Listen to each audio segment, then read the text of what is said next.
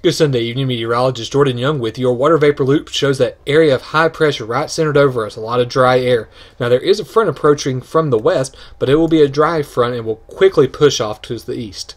We'll continue with those warm temperatures Monday and Tuesday, but a front will bring some showers and some thunderstorms on Wednesday. Cooler temperatures, though, arrive for the end of the week, and the possibility of a Gulf system bringing some more rain on Friday.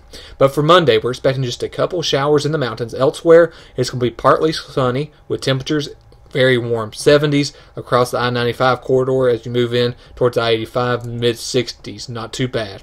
For Tuesday, we warm up even a little more with more sunshine, and we have temperatures in the 60s and even some 70s again for Tuesday.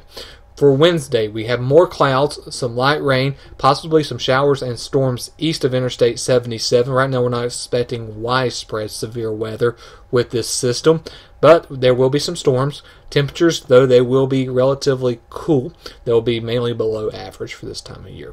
As we move into Thursday, we continue with those below average temperatures, partly sunny skies, temperatures in the mid-50s, and then on Friday, there are indications that the front that pushed through on Wednesday is going to retrograde back in from the Atlantic and allow an area of low pressure to develop on that.